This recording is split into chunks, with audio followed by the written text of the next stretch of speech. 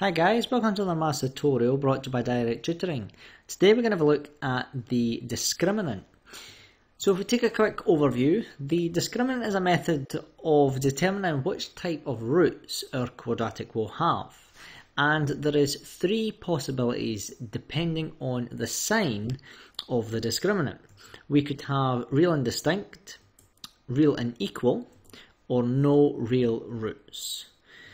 So the equation of the discriminant is b squared minus 4ac. Now you aren't given this directly, however this is the component of the quadratic formula. This is the part underneath the square root sign.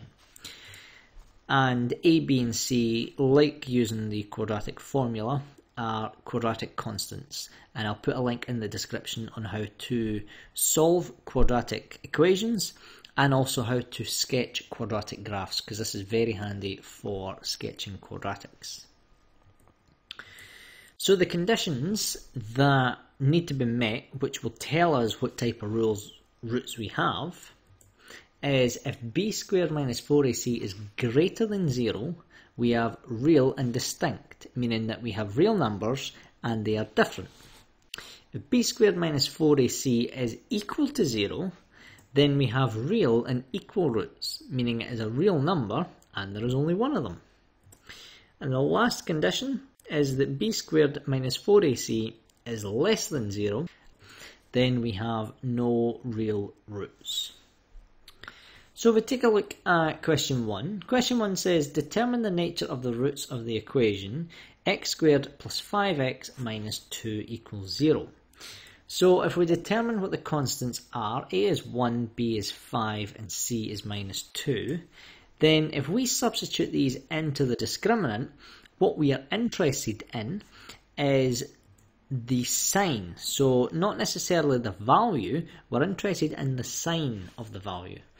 So we get 25 plus 8, which will give us 33. Now the way that we express our final answer is we say that since 33 is greater than 0, i.e. is a positive value, the equation has two real and distinct roots.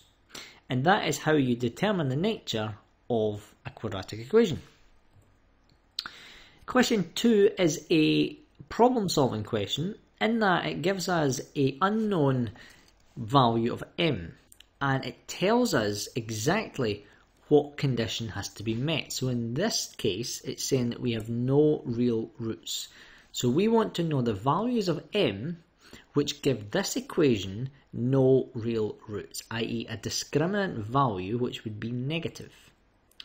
So same thing as before, we define what the constants are. So a is 1, b is 2m and c is 9. So we can't write equals 0 here because our condition is that it has no real roots, which means that this value here must be less than 0. And that gives us the relationship in order to be able to manipulate the equation for m. So we substitute in a, b and c and we end up with 4m squared minus 36 is less than 0. Rearrange this, so we get m squared is less than 9. So m is less than the square root of 9, which means that m is less than 3. So any value of m less than 3 will give a negative discriminant or a value less than 0. And that's how you would go about solving that kind of question there. Thanks for watching.